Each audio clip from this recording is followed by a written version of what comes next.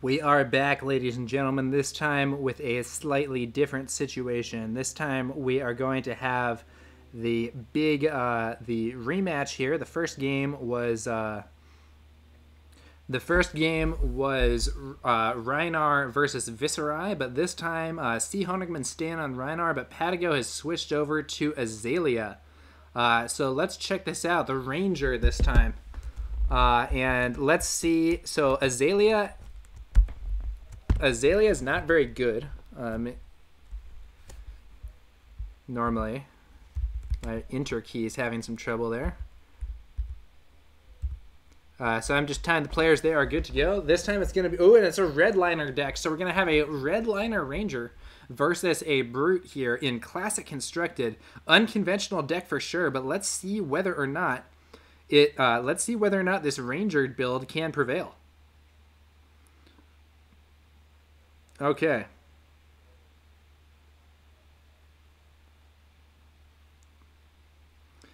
Ranger is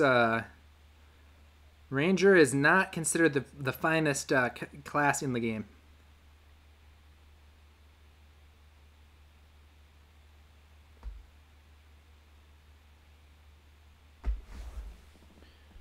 Let's see here.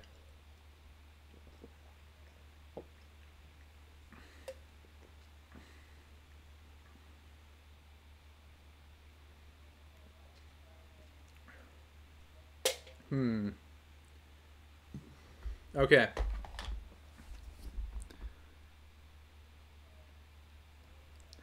Now, interestingly, Brute chose to equip the Iron Rock Gauntlet here. Alright. That was some attack that got blocked. Now, Ravenous Rabble coming in here for 4 with Go Again. Their top card was a red. So the way that this... if this works the same way as some of the other Azalea decks that I've seen using the red liner, what's going to happen here is almost everything in this deck is going to cost 0 with a few cards that cost 1. And then as a result of that, it's going to be some really big attacks, some really small attacks, but a lot of them potentially. So poison the tip until end of turn. Arrows you control gain. If this hits a hero, they discard a card. I think he plays it just for the reload. He reloads a Promise of Plenty. If this hits, each hero who doesn't have a card in their arsenal puts the top card of their deck face down into arsenal. It was played from arsenal, so it gets Go Again. So he had 4 Go Again, now he has 3 Go Again. If it hits, it will refill his arsenal, which will potentially allow him to do another dangerous attack. It is going to get blocked out, though, to prevent that, with a Barraging Bighorn being used on the defense, and then he's going to put a Plunder Run in arsenal. So this is going to be, I think, a very unusual game for those who are used to seeing Death Dealer builds. I've been playing around with a Redliner build myself with all this zero-cost stuff. It's actually pretty cool. It's definitely stronger than you might think. I'm not sure if it's going to be enough to prevail against this Brute, but we'll have to see. So a swing here coming in for 4. And so Redliner is, you can actually put an arrow card from your hand face up into your arsenal for free, and that's all it does. So this does not seem all that good, but it can be used in conjunction with a lot of zero-cost stuff to have a deck where it's just like, I just do not care what I have in terms of pitch. I'm going to be able to play card after card. And Skullbone Crosswrap being used here. Opting, he sees an Endless Arrow, going to leave it on top. So Skullbone Crosswrap, once per turn action, turn a face-down card in your arsenal face up. Opt 1 with Go Again. Wow, he's not playing the Plunder Run. That's a little surprising to me, but I think he may be going for the Azalea top deck with it. Not entirely sure. 5 Go Again off the E-Strike. See, I think I would have played the Plunder Run here and then used Redliner to put the Endless Arrow. So I would have done Plunder Run into E-Strike 8, draw and hit, and then you can still Redliner into the Endless Arrow. And you can potentially knock the Death Whistle into whatever arrow you want. So I think it was a little odd for him not to play it. Oh, you know what he's going to do? I see what he's going for now. I think he's going to play the Plunder Run and use it to dominate the Endless Arrow to guarantee that that's going to hit. Yeah, so he uses that, and he's going to swap an Endless Arrow for another Endless Arrow. Yep. And then he plays that one. Now, so the thing is, I think I would have rather had the potential stuff earlier, but he's going in for 7 Dominate, and he'll draw on hit, and this will go back in hand, potentially. Yeah, Raven the Red says, I think he wants to dominate with the draw. But the thing is, the draw from Plunder Run actually applies to both attacks. So it might have led to the first attack being blocked up completely, but then the second attack would be more likely to get in anyway. So blocked for only 2. Plunder Run triggers for the draw and the Endless Arrow back to hand. And we do see a copy of Take Aim, which is now going to be put into Arsenal. And Ranger draws on up. So this is a very unorthodox deck in some ways, but it is actually quite strong, at least potentially. It's going to be interesting to see how our Brute player responds to this stuff.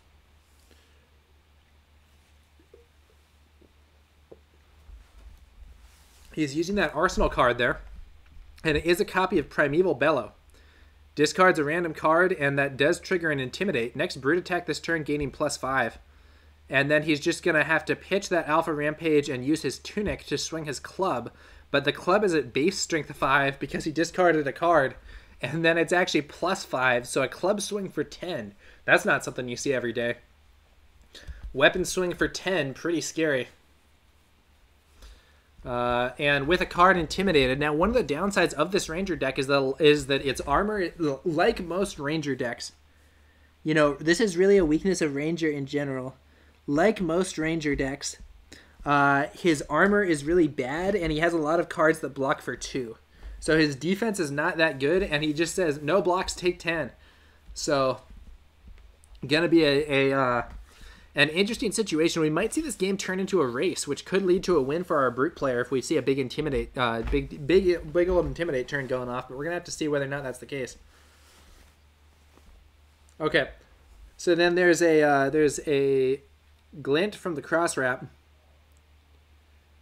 Take Aim is used, and it reloads and then plays a Plunder Run. Wow. So the next Ranger attack action card you play this turn gains +2, and it gains a +3, and it draws a card if it hits. Then Redliner used to put the Endless Arrow in, and then the Endless Arrow is fired. Oh, man, and he's going to be able to play that Razor Reflex. Wow, this is really crazy. So this is actually coming in for 9. If it hits, it goes back to hand. So if it's coming in at strength 9, if it hits, it will go back to hand, and it will draw a card. And he's probably going to play that Razor Reflex on it, putting it up to a total of 12. And then it will also get the ability to go again on hit. And that could just be devastating. Raven the Red says, did he forget his banished card? There we go. Haha. Yeah. He forgot to take it back immediately. I think it was the Endless Arrow. Yeah, so block for 9. And now we're going to see that Razor Reflex coming out for the +3, sneaking in there. Find Spring Tunic used. Razor Reflex, +3. And if it hits, go again. No, the only defense reaction in hand is Reckless Swing, which can't be played because it discards as an additional cost. So this is going to sneak in 3 damage, card draw from Plunder Run, and the Endless Arrow back to hand. Oh, and he has a Poison the Tips. Oh, no. This could be really bad for C. Chonigman here. Poison the Tips could be played until end of turn. Arrows you control gain. If this hits a hero, they discard a card. And then that arrow would be able to come in there. There's not really anything that could stop it. He's going to go here for the...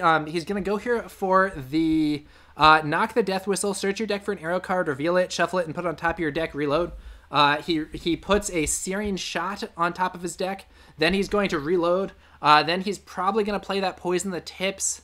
Yeah, he reloads the Poison the Tips. Then I think... Oh, no, he doesn't play it. Why didn't he play it? Oh, I think he wants to have the Endless Arrow left for Arsenal. Okay. Well, so he's not going to force a discard on the 1 card, but he is going to come in with 4 Dominate. And it will get an additional +1. So this is actually a bonus 1 damage if it hits, because if Searing Shot hits, they lose 1. So, nasty. Ranger hitting hard.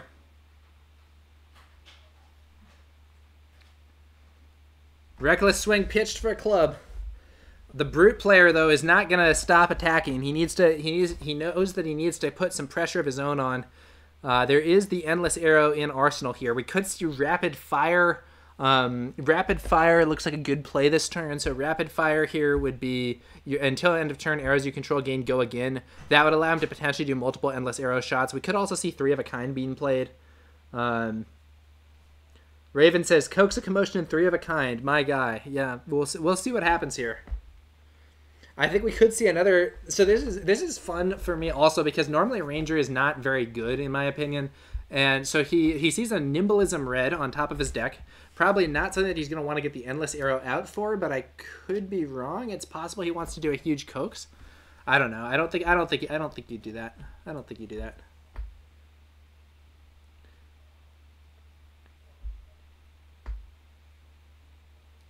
Yeah, he's going to put it to the bottom. Okay. Rapid Fire being played. So arrows you control, until end of turn, arrows you control gain go again. Endless Arrow coming in for four go again, and if it hits, it'll go back to hand. Pretty annoying here. I think it's likely that we're going to see this blocked. I think it's... Oh, and he goes for a double block. I'm a little surprised. I think a block plus a piece of equipment would have been better than the double block there. But he may be trying to save his equipment for more important on-hit effects. So then the Coax a Commotion being played, just played from hand there. So Coax a Commotion, if this hits, choose any number. Each hero creates a quicken, each hero draws a card, or each hero gains 1. So I think probably Chonigman's going to let this hit, and then on his turn throw out that CNC. CNC is an excellent card against Ranger, and I think that's what we're going to see from him, trying to break his opponent's arsenal. Wow, both players getting a Quicken token. I'm not sure how prudent it is to do that against Brute, but we will have to see. So these Quicken tokens basically give your next attack go again. In this case, I think it's actually pretty good, because if Chonigman does go for the Command and Conquer, he's not going to have the energy to do anything else, and the Quicken token will just be wasted. Whereas our Ranger player might well be able to use that to throw out multiple attacks. Very, very interesting. I'm totally rooting for Ranger here. No, Chonigman, if you're watching this, no disrespect. I've seen your stuff, but I've seen your stuff before. We've played some games. Ooh, and he's opting. So I don't know why he puts the. I think it is an error there to put the CNC into Arsenal instead of the Springboard Somersault. But I think he's opting to save that for an opportunity to better use his Nimblism. And the Cross Rat being used. Top card is a Ravenous Rabble red. I would definitely rather have that than Three of a Kind. Three of a Kind is actually really awkward in my opinion. It draws 3 cards, but then you can only put them in Arsenal. So I would totally go Ravenous Rabble red there instead. The problem is so you could play your Scar for a Scar first, so it gains go again from the Quicken token. So the Quicken token isn't wasted. Then you can do the Ravenous Rabble. Yeah, so Quicken token used. Scar for a Scar for 4 go again. Even though he has more life. Annoying situation for his opponent. But yeah, I am totally rooting for the Ranger player here. It's not that I don't like Chonigman or that I don't like Brute. It's just that Ranger has been such an underdog that I really want to see Ranger succeed. Okay, so then a Springboard Somersault played from hand, only blocking 2. Three of a Kind probably going to be sent away with Azalea's ability here. Yep, exactly as expected. Azalea's ability used. Ravenous Rabble now on the Arsenal. That's going to be played, and it reveals a red, of course, because basically this entire deck is red. Some versions of this deck have like 3 blue cards, and that's it. And this one I think has some yellow also. So, another 4 with go again. The attack's coming in. The attack's coming in fast. A lot of pressure. And I think we're going to see, then going to see this red Nimblism being played for +3, and then red liner used to put the Searing Shot in Arsenal. Then it fires for 7, and if it hits, it does an additional 1, and then the Promise of Plenty going into Arsenal for the future. So hyper aggressive turn here from our Ranger player. I think he's going to be throwing together. So he's already swung for 8, and I think he's going to swing for 7 more with a potential +1. So that's like, 15 raw damage, maybe 16, and setting him up for the next turn. That is really strong. So, yeah, no blocking there. It looks like the damage is just going to get on through. 4 damage. Our Brute player is getting real low. Red liner used. Yep, Searing Shot in Arsenal. There's the Nimblism for the +3. Next attack action card with cost 1 or less you play this turn gains +3. And then the Searing Shot, strength 4. If it hits a hero, they lose 1. So strength 7 attack. And if it hits, it's going to be an additional... Wow. It's blocked for 5 with equipment. And then we're probably going to see that Springboard Somersault played from hand. to block the remaining 2. No, you know what he's going to do? He's going to do E-Strike into CNC. What?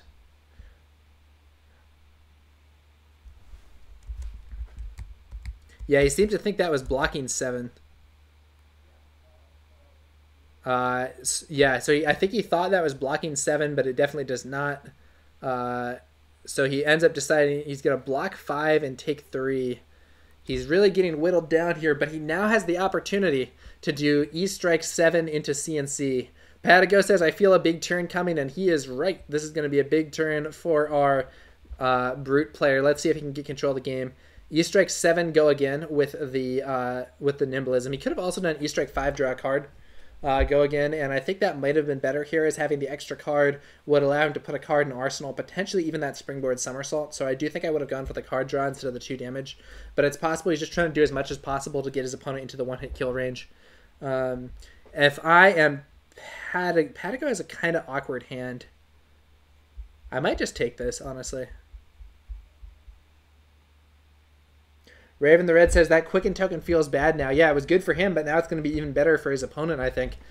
Giving a Scar for a Scar go again when it didn't have it is nice, but giving a CNC go again here is going to be pretty annoying.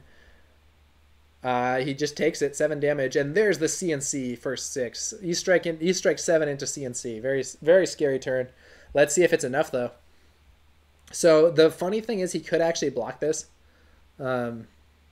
So he could do, he could block 2 with his Perch Grapplers and then block 2 with 2 of his cards that block 2. And then he could do Promise of Plenty, take aim into that arrow. He says lame. Yeah, so I think I would block with the 2 Promise of Plenty in hand plus the Perch Grapplers. That would block all 6 of it. No, he's just going to eat it. Okay. I'm surprised that he just ate it there, but I guess he didn't want to use his equipment maybe. This does put him into the... Whoops, sorry guys, I'm not trying to mess with the camera like that. Sorry about that, guys. Yeah, so then he's... Okay, so he's going to do take aim, uses that, sees a copy of Rapid Fire, probably not so useful. He's going to send it to the bottom. Then he can play this Promise of Plenty. Yeah, coming in. Strength 3. The problem is this will, if this hits, it will actually give his opponent a card in Arsenal too, which makes it a lot more questionable. So 3 go again, and if it hits, both players will get a card in Arsenal, which could have a very unexpected outcome.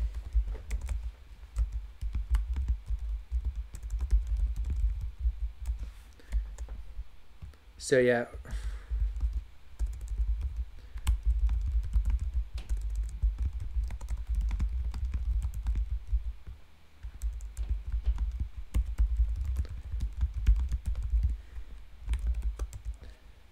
So yeah, so take aim here is only for ranger attack action cards, all of which are arrows right now.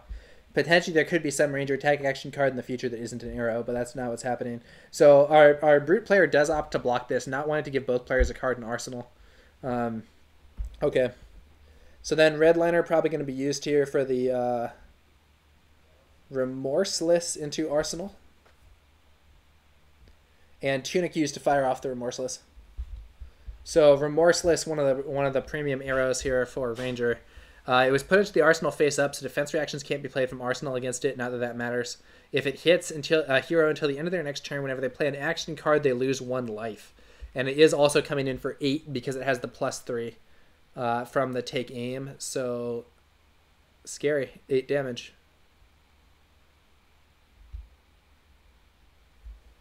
8 damage there.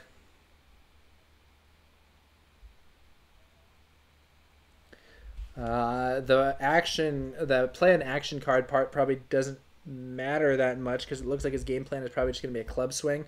Oh, but maybe he was going to go for Awakening Bellow. Yeah, that's tough.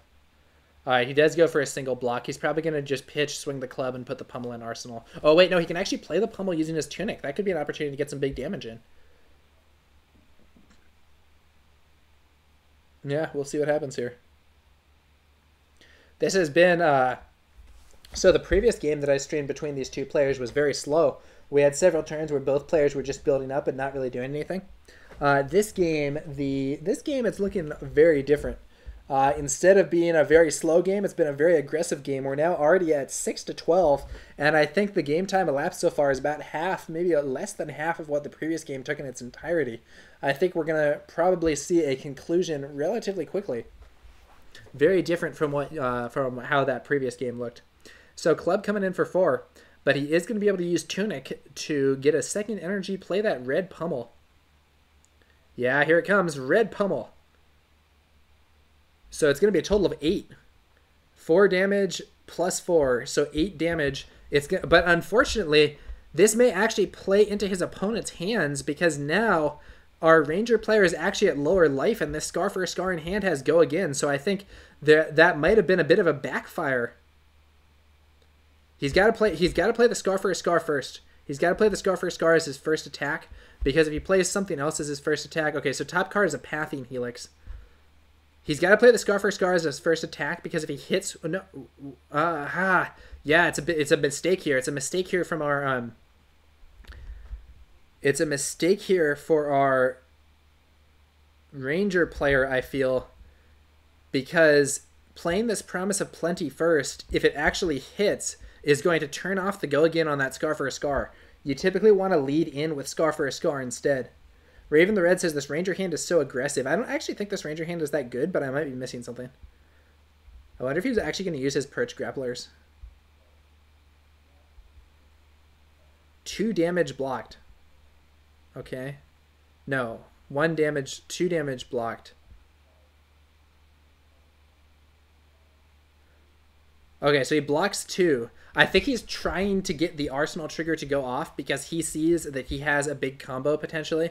And he's trying to get his own stuff set up for a potentially finishing the game next turn. So this Pathing Helix going into the Arsenal. Oh man, he's going for the Perch Grapplers. This is very rare. Until end of turn, face-up arrow cards played from Arsenal gain Go Again. He then fires the Pathing Helix for 4 Go Again. If this hits and you have no cards in Arsenal, you may put a card from your hand face down into your Arsenal. So he could use that to set up another one of his arrows.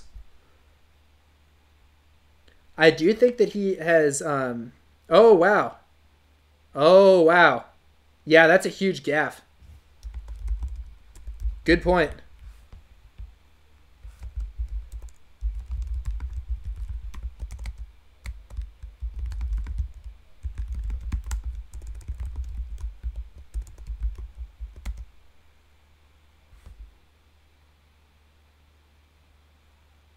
Yeah, so unfortunately, so Perch Grapplers is even worse than I realized. It actually only works on face-up arrows instead of just arrows.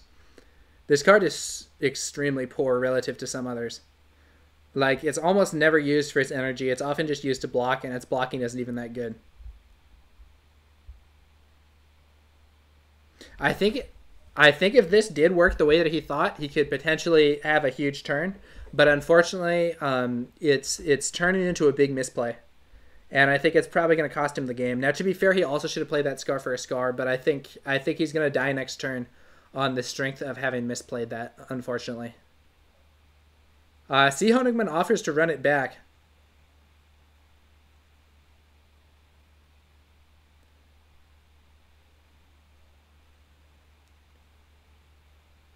So they may be taking this back to allow him to do like a real turn here.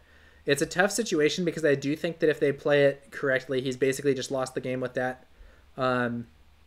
But I actually think he could potentially win the game this turn if he gets a normal turn. Yeah, so he declines the take back. So just coming in for 4 with no Go Again. And that is probably going to end the game, as I think our Brute player can just block with 1 card. And then our Brute player is probably going to be able to just block with 1 card or even no cards and then come in with a game-ending attack. I could be wrong, but I think he's going to be able to do a multiple Intimidate turn. Raven the Red says, very rough. Lots of people make the face-up mistake with Ranger and realize Ranger is even worse than they thought. Yeah, it's sad. So I was thinking, oh man, a rare situation where Perch Grappler's ability is actually going to be great. Just kidding. It's even worse than I thought because it's only face-up cards. Pretty rough. Really takes a lot of setup for that to be a valuable ability. Yeah, so I do think that our Ranger player is going to meet his end probably on this next turn. Or rather, our Ranger character is going to meet his end. The player is probably going to be fine. But it's going to be very difficult to come back, I think, after this. It's going to be very difficult to come back after this error. All Brute has to do is block one and then throw out a huge turn. And I think that's exactly what we're going to see. So I think what he was hoping is that he could Pathing Helix another card into Arsenal, then play that card with Go Again. And he did make a mistake by not playing Scar for a Scar first, which I mentioned earlier.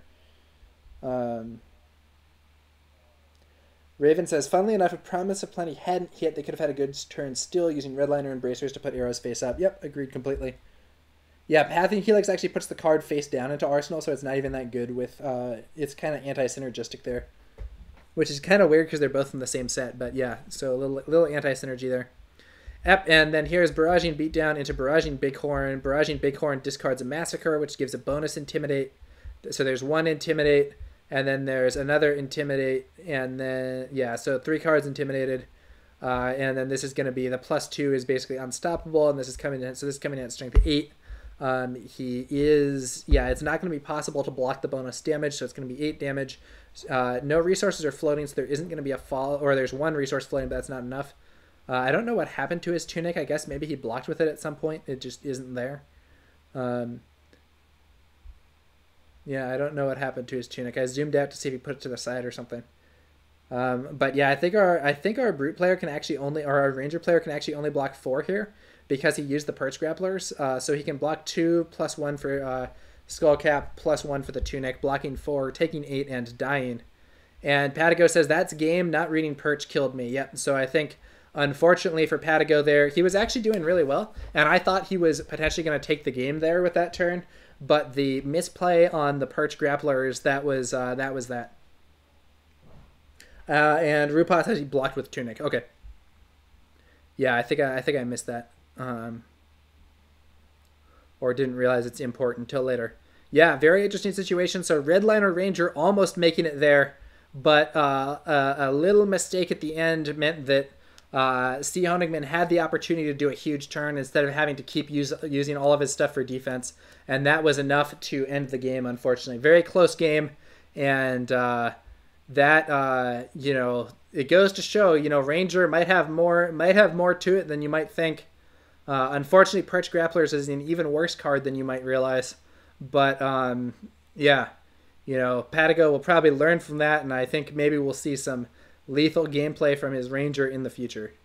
Yeah, I think he's showing what could have been, and I do think if he had played that Scar for a Scar, he would have been in a better situation also.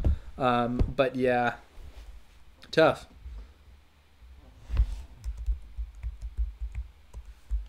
So pathing is actually really anti-synergistic here.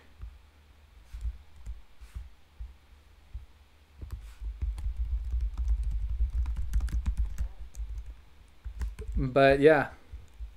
So he was hoping to do this huge thing for 19 damage. I don't think he actually could have done it because Pathing Helix doesn't work the way that he seemed to be thinking here.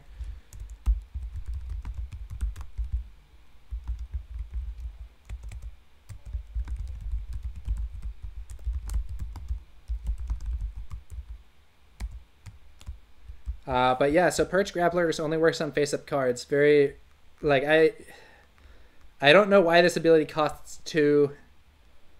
Yeah, I don't know why this card has Blade Break. It's really, really bad relative to the armor that some other classes have. But yeah, unfortunate situation for our Ranger player, but that's how it's going to go. Thanks for watching, guys. We are going to close down the stream. I should have a scheduled stream tomorrow at 5 o'clock p.m. Pacific, 8 o'clock p.m. Eastern. Probably going to show some of my own gameplay, though I haven't quite decided what I'm going to do exactly at that time. And may do some other just, you know, streams on the fly if there are cool games going on or similar. But that was 2 interesting games with Brute versus Runeblade and now Brute versus Ranger. Both some kind of unusual decks, and sadly, this one was looking like it might be a victory for the underdog Ranger, but things went awry at the last minute. Thanks for watching, guys. We'll be back later with some more Flesh and Blood content. If you want to read any written articles about Flesh and Blood, check out my strategy blog at TowerNumberNine.com. Spelled the way that it is in the bottom right of the screen there. But until next time, guys, TowerNumber9 signing out. I will catch you guys later.